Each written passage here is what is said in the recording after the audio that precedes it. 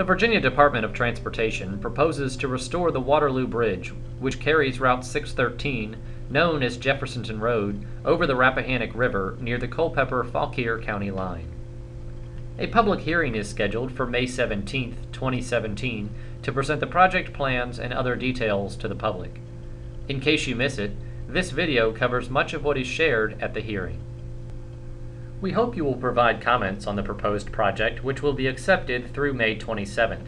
Comments can be emailed to Howard Tomlinson, the project manager, at the address shown on your screen.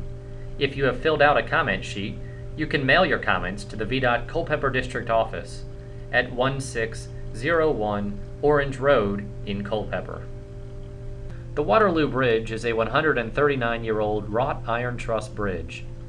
The bridge holds significance to local history and is eligible for listing in the National Register of Historic Places. The Waterloo Bridge was closed to traffic on January 15, 2014 due to its significant deterioration. Prior to its closure, Waterloo was the oldest surviving metal truss bridge in service in Virginia and carried an average of 630 vehicles per day. The full bridge is 367 feet long, including its 15 approach spans, and the center truss itself is 100 feet long. With this project, VDOT proposes to replace the steel beams and timber deck on the approach spans and make repairs to the bridge's piers. The center truss span will be disassembled and repaired or replaced with components similar in appearance and then reinstalled. VDOT intends to preserve the appearance of the existing Waterloo structure, but, for safety, must consider more up-to-date options for the bridge railings.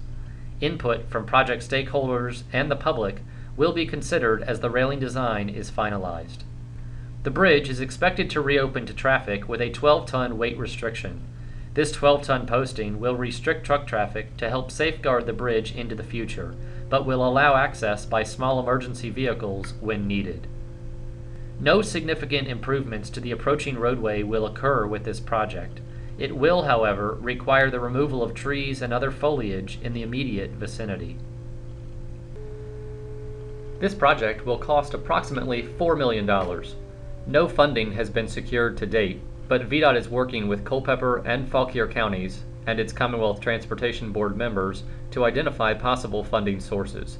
If funded in fiscal year 2018, construction could begin in spring 2018 and be completed by the following August. VDOT wants your input on this project. Please submit feedback by May 27th to Howard Tomlinson, the project manager, using the email address shown on your screen, or by mailing a comment sheet to the VDOT Culpeper District Office at 1601 Orange Road in Culpeper. You may also call 540-829-7500 to speak with VDOT staff or to schedule a time to come in and review the project plans in detail. More information, including the public hearing brochure and comment sheet, is available on VDOT's website at virginiadot.org.